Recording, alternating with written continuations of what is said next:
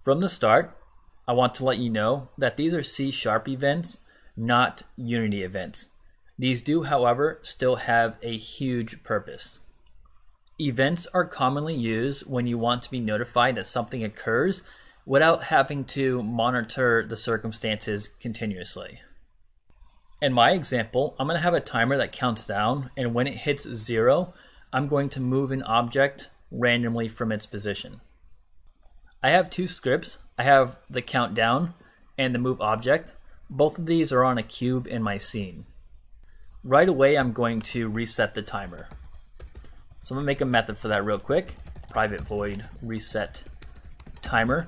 And you don't have to follow along with this on your end. It's going to be pretty quick and self-explanatory. So I'm going to do reset timer. I'm going to call that method, which this will just do timer equals timer duration. Now I want to count the timer down every frame. So I'm going to do timer minus equals time.delta time. So it's just going to remove however much time has passed since the last frame. And I want to do if timer less than or equals 0f perform actions. And the actions I'm going to perform is dispatching an event. So I have to add an event up here. It's going to be public event handler. And you'll need the system namespace to use this. I'm going to call it on timer 0. You can name yours whatever you like, but typically they do lead with the word on. Now I'm going to go back down to update, where I will reset timer. And then I'm going to dispatch my event. I'm going to type in the event name, followed by question mark, period, invoke. I'm going to pass in this, which is the object. It could be the script, game object. It doesn't really matter in this instance.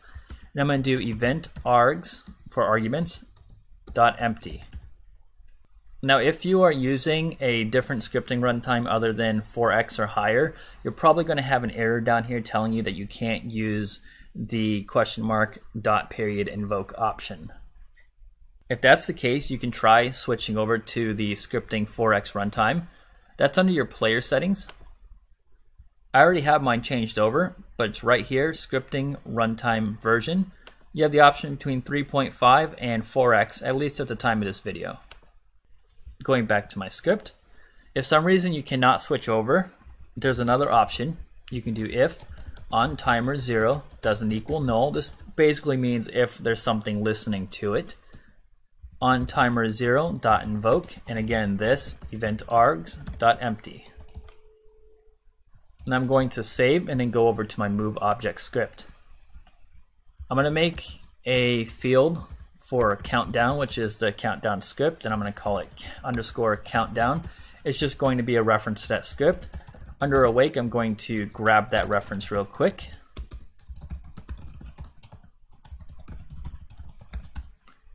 And now I need to subscribe and unsubscribe to the event.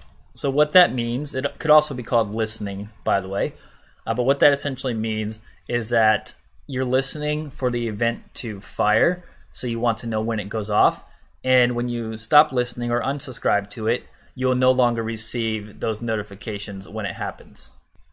It's pretty important that you unsubscribe when you no longer need to access the event.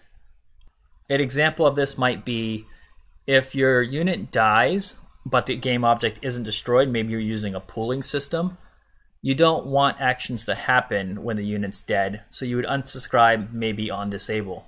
And that's what I'm going to do. I'm going to subscribe on enable and unsubscribe on disable.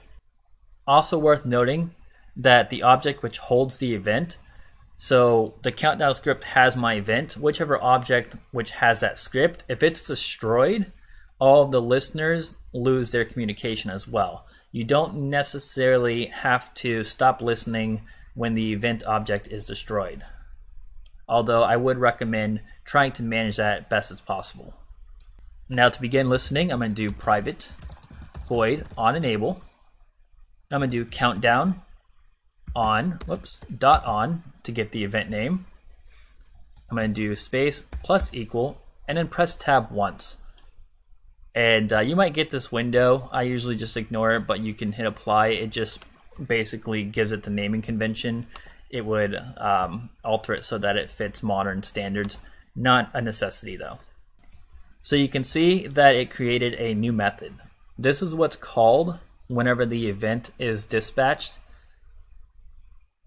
And to stop listening, I'm just going to copy this line here and do private void on disable, paste the line, remove the plus sign and put a minus sign. So those are the key differences.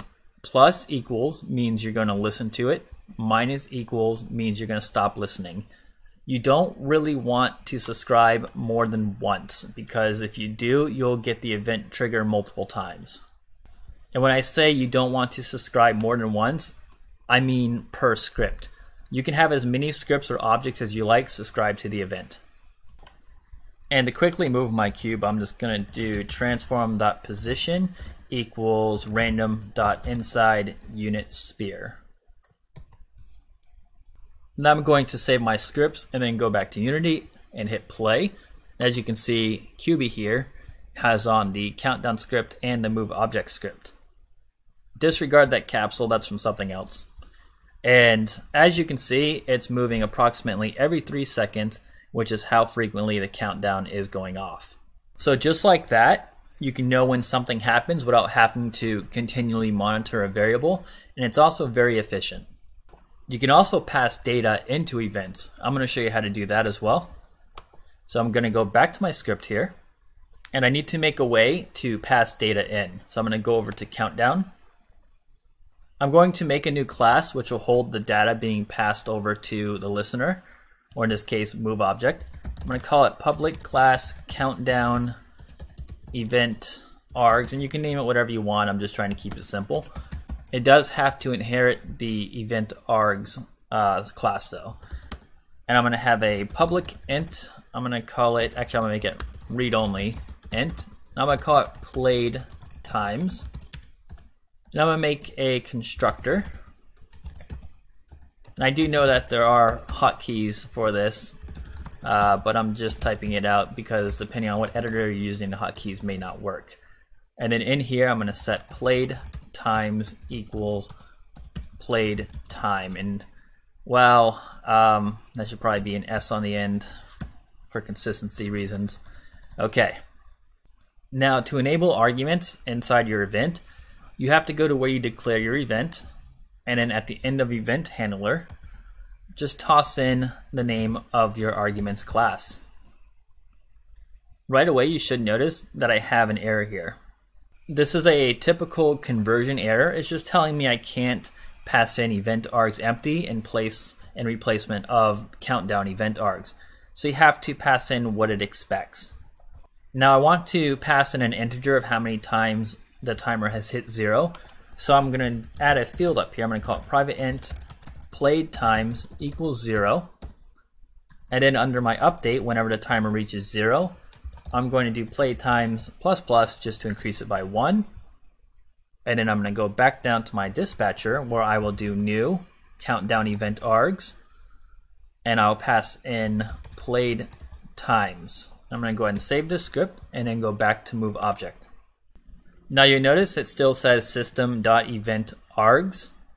However, it should be using the countdown event args, and it's not going to throw an error. So if you change your listener structure or parameters, make sure you pay attention to that and update them appropriately. So I'm going to do countdown event args E. And I'm just going to add some debug print, which will print E, which is essentially the class that's being passed in, dot played times. I'm going to save my scripts and then go back to the engine, where I will bring up console and hit play.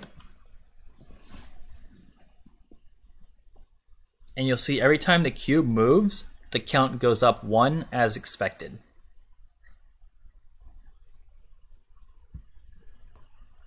And even though I have these scripts on the same object, you don't have to do it that way. You could have your listeners be on any object in the scene. It doesn't necessarily have to keep a reference of the object either. It just has to listen and remove the listener when appropriate. As always, if you have any questions, please leave something in the comments and I will certainly get back to you when I can.